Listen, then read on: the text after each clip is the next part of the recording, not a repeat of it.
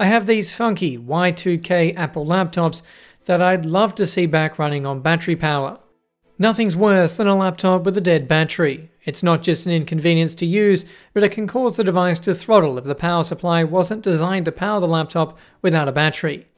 These iBook G3 laptops were released in 1999 and received only one hardware upgrade in the year 2000. The Blueberry one is an original 1999 model, while the Key Lime laptop is the newer 2000 edition, with FireWire, upgraded graphics, and a DVD-ROM. The iBook clamshell, like the first generation iMac, was a colourful and fun-feeling design, different from the beige boxes that came before it and the white and silver laptops that preceded it. It is for this reason I'd like to try and rebuild its battery. Being over 25 years old, you can't just go out and buy a battery. This laptop was considered obsolete in 2007, some 18 years ago. That's so long ago there isn't even third-party battery options. So I'll need to rebuild the original battery with new cells, a process I've never undertaken before. The replacement cells I'll be using for this battery are 2600 mAh 18650s. Jaycar was out of stock of the flat-topped version, so I reluctantly purchased 8 of the raised-top version for 120 Australian dollars. Every battery's opening procedure is different. Some you might even break the casing trying to open it. Thankfully, while tightly sealed, it's not impossible to open. You have to remember we're going beyond what was ever intended. We're not replacing the user-replaceable battery, we are repairing the user-replaceable battery. It was never designed to be opened, and for good reason. Lithium-ion batteries are very volatile, and just one of the 8 cells in this pack can deliver upwards of 20 amps. So if it's shorted out or assembled incorrectly, it can overheat and catch fire, which can not only hurt you, but go as far to burn your house down. To actually replace the cells, we need to open the battery casing. Again, don't attempt this if you don't know what you're doing or the battery is charged. Because this pack is completely dead, I feel comfortable using a metal tool to unlatch the clips and glue holding it together.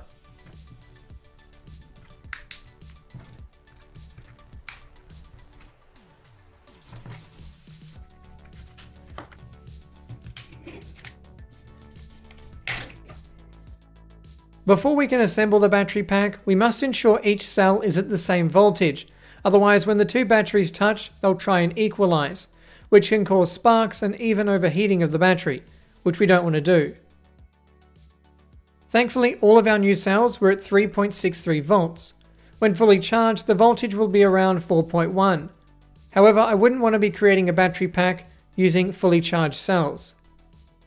Confirming with a multimeter, you can see these cells are dead, measuring at or less than 0.1 of a volt.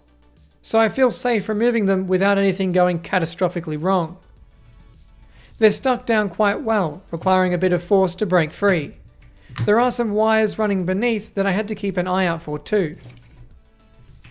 18650 batteries are a very common cell size, used in many different types of battery packs, from older laptops to even an electric toothbrush. However, newer laptops tend to use lithium polymer batteries, which have flat pouches rather than something that looks like batteries from your TV remote. The number 18650 refers to the dimensions of the cell. Once free, we can finally see what makes up this laptop battery. Comprised of 2 batteries running in parallel, with 4 of those in series. It should be noted that not all batteries can be rebuilt in the manner we will soon undertake. The battery management system which controls and protects the cells can sometimes be created in such a way that if the battery is discharged or the controller loses power, it will no longer work. Thankfully for this 25-year-old battery, that isn't the case, but it's something to keep in mind when reselling a battery pack. In addition to the cell's physical configuration, there is at least one wire running to each parallel group. This is for the BMS to keep an eye on the cells and ensure their charging is balanced. It's now time to get the old cells unsoldered from the BMS. There's 2 tabs directly soldered to this board and an additional 4 wires running to other sections of the pack, which will need to be unsoldered in order to get the BMS separated from the old cells.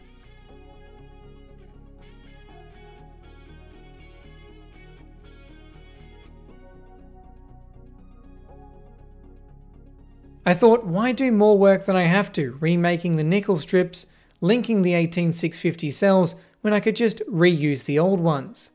However, in trying to break the welds free, the strips weren't holding up so well. The first one might have been salvageable, but the second one snapped in half on removal. So it looks like I'm going to have to fabricate replacements. The two connections to the BMS are the most finicky to create. They need to be cut correctly to fit through a small opening in the PCB to connect to the face of the board.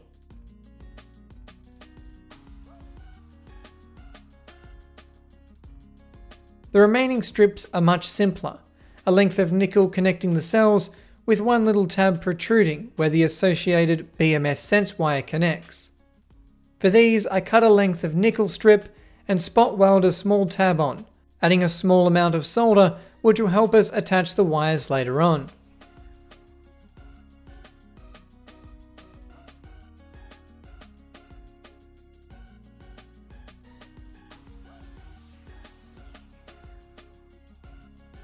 $18650 cells are supposed to be 18mm wide by 65mm long. However, the original appears to be a few millimeters shorter, making our standard replacement just ever so slightly larger. That, in addition to the fact that I purchased cells with a raised top, which are designed to be installed in a holder rather than spot welded into a battery pack.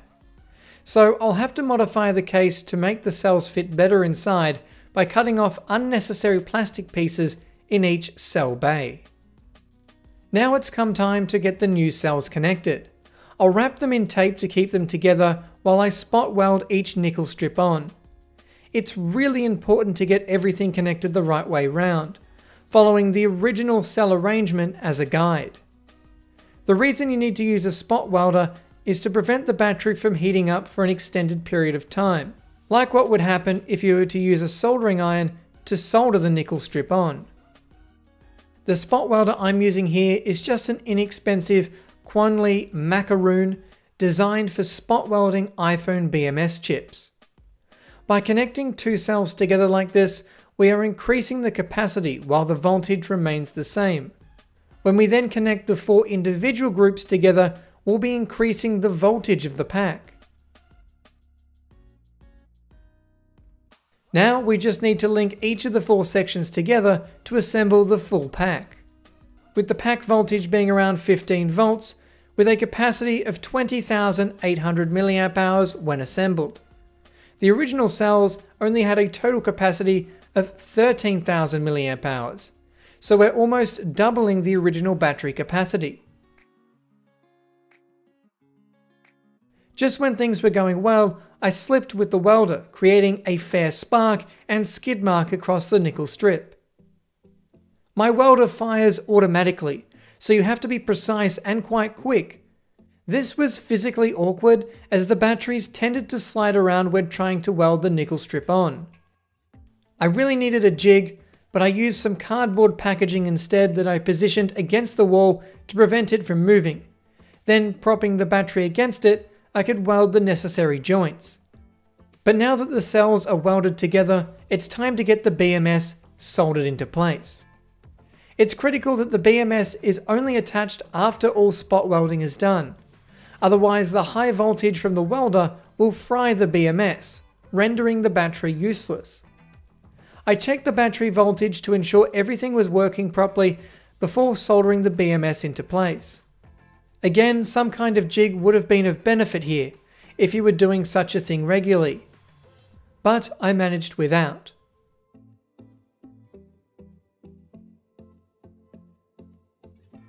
With the battery alive, it's time to get it back into its enclosure, being careful not to short anything out in the process. And with that, we've rebuilt an old laptop battery with new cells. We just have to test it.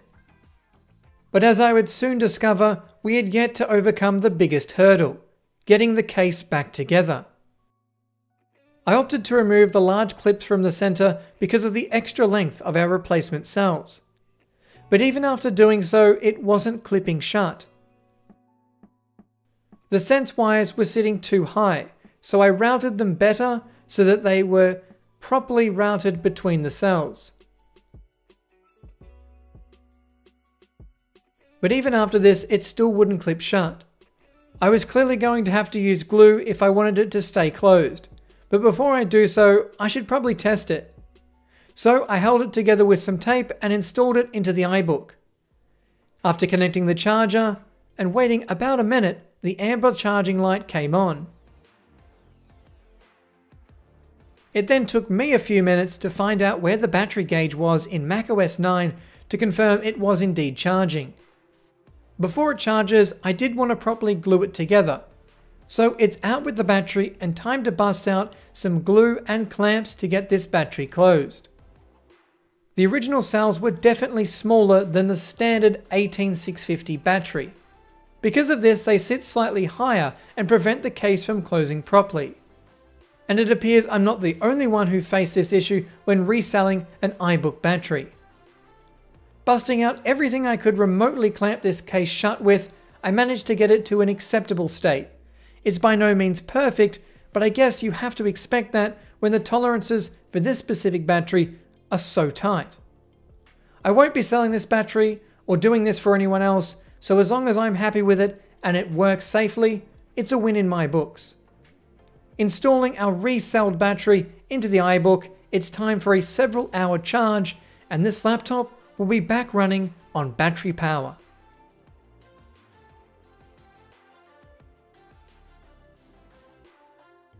Once I've fully charged it, it was time to see if all our hard work has paid off. Unplugging the charger, our iBook is now running on battery power for the first time in more than a decade. And we're done. So this is it, a 1999 iBook G3 with a working rebuilt battery pack, with even more capacity than the original one had new from the factory. Paired with macOS 9, using this laptop is like stepping back in time. The platinum sound pack, the rainbow Apple logo, it's all just very fun to explore.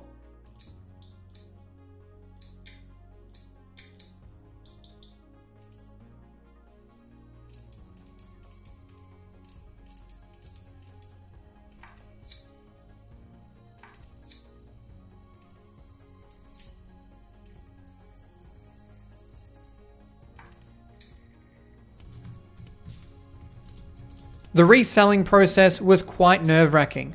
Most of us have probably seen an EV battery fire from an e-bike or electric car on the news. They're the same battery cells as what's found in this laptop. Not all laptops today use 18650 cells. Most use lithium polymer pouches, which have allowed for much thinner batteries, but are still assembled in a similar manner. If you're a phone repairer like myself, you may be interested in my application iTest, available for both iOS and Android. iTest provides the ability to test hardware functions of a phone or tablet, with both a semi-automatic mode or manual mode, allowing you to easily test functions that would otherwise be too complicated without the aid of such an application. These include things like the compass, gyroscope, proximity and light sensors, or even screen burn-in. At the end of testing, you can get a nice little overview of your results and easily share them if needed. It's crazy to see such an old laptop working on battery power. If you have an old laptop with a working battery, it's important to properly maintain the battery when the laptop isn't in use. As if you were to leave the battery to completely discharge, it may not ever charge again, as the BMS may detect it as being below an acceptable charge voltage. Remove the battery when the laptop is stored and charge it between 50 and 70% every few months to prevent it from discharging. I'm yet to complete a full battery cycle with the new cells, so I can't give an exact time for how long the battery lasts, but I'll be sure to provide an update in the video description. And on that note, this has been a Hugh Jeffries video. If you like what you saw, consider subscribing and check out the restoration playlist for more videos just like this one. And if you're looking for any used devices, be sure to check out my online store, link for which is down in the description. That's all for this video, and I'll catch you guys next time.